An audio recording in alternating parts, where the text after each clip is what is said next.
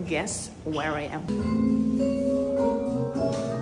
I found a new and very interesting art museum in the heart of Berlin. It's open for a while now and I actually don't know how I've missed it. But today is the day and I take you with me for this short review. So guys, welcome to Fotografiska Museum in Berlin. Museum dedicated to the photography and it presents several exhibitions. One I like the most is by well-known, I would say even legendary British photographer Miles Eldridge.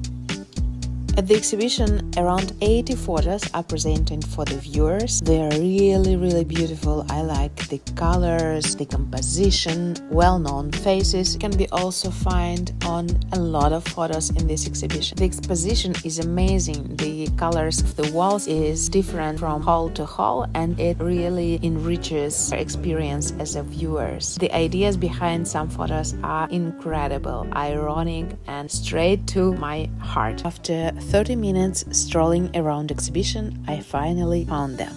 This is actually my favorite photograph in this exhibition, created in collaboration with well-known artist Maurizio Cattelan. They are super cool. Huge advantage of this museum is that it's open from 10 a.m. till 11 p.m. Tickets are quite expensive, €16 for adult and €8 for teenagers, but worth it. In the end of our visit, we decided to make a little shopping in the museum shop. It's huge, it's very interesting, and probably this is the first museum shop where you can buy food. Yes, these amazing chips, we bought one. They appear to be quite tasty.